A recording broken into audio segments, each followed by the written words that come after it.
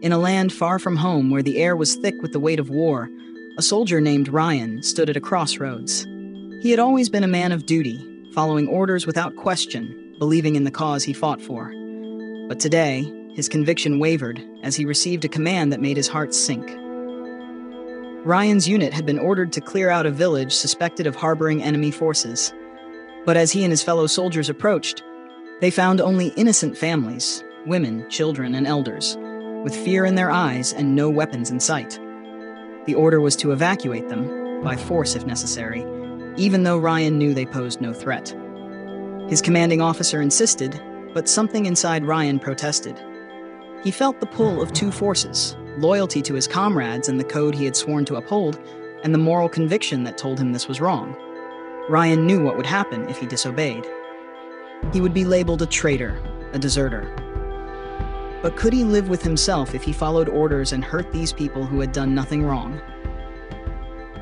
That night, as the others slept, Ryan lay awake, the weight of the decision pressing on his chest. He thought of his family back home, of the values they had instilled in him: honesty, kindness, justice. Could he betray those values for the sake of following orders? The next morning, Ryan made his decision. He went to his commanding officer and refused to carry out the order. He explained that he couldn't, in good conscience, harm innocent people. His officer's face hardened, and Ryan was arrested on the spot for insubordination. Word spread quickly, and soon Ryan found himself alone, shunned by those he had considered his brothers. In the following days, Ryan was court-martialed.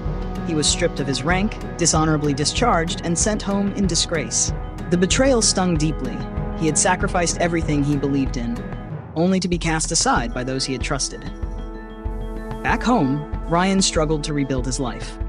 The shame of what had happened followed him everywhere. People whispered behind his back, and even his own family looked at him differently. He tried to find work, but no one wanted to hire a disgraced soldier. But as time passed, something inside Ryan began to change. He realized that, despite the pain of betrayal, he had done the right thing. He had stood by his morals, even when it cost him everything. Slowly, he began to forgive himself, understanding that his worth wasn't determined by others' opinions, but by his actions. One day, Ryan was called to testify in a trial against his former commanding officer, who was being accused of war crimes. Ryan knew that telling the truth could help expose the injustice, but it would also mean reliving his trauma and facing those who had turned their backs on him. It was another crossroads, another test of his character. As Ryan sat in the courtroom, he looked at the judge, who would have to make a difficult decision. The judge could follow the strict letter of the law, punishing Ryan's former officer for disobeying higher orders, or they could show mercy, understanding the moral complexities involved. Ryan saw himself in the judge's position, torn between justice and compassion. When Ryan took the stand, he spoke not just of the orders given, but of the lives that would have been destroyed if he had followed them. He talked about the importance of conscience, of doing what is right even when it's hard.